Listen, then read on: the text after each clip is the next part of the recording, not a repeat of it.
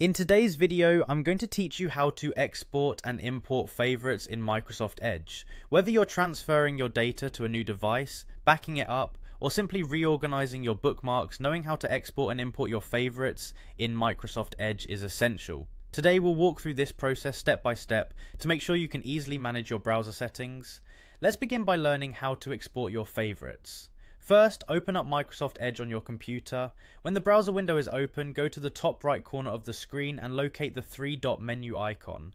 This is your ticket to accessing various settings in Edge. Click on it to reveal a drop-down menu. Next, from this menu, select the option labelled Favorites. Alternatively, if you prefer using keyboard shortcuts, you can press Ctrl plus Shift plus O to get there quickly.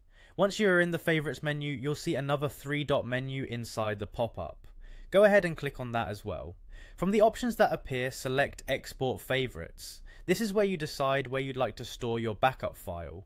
Choose a location on your computer that you can easily access later, perhaps your desktop or a dedicated folder for browser backups. Now save the file. What you're saving here is a comprehensive snapshot of your favorites, conveniently saved as an HTML file. This format is versatile and can be imported into other browsers if needed. Now that you've successfully exported your favorites, let's move on to importing them. To begin, simply head back to the three-dot menu in the top right corner of Edge and select Favorites once again.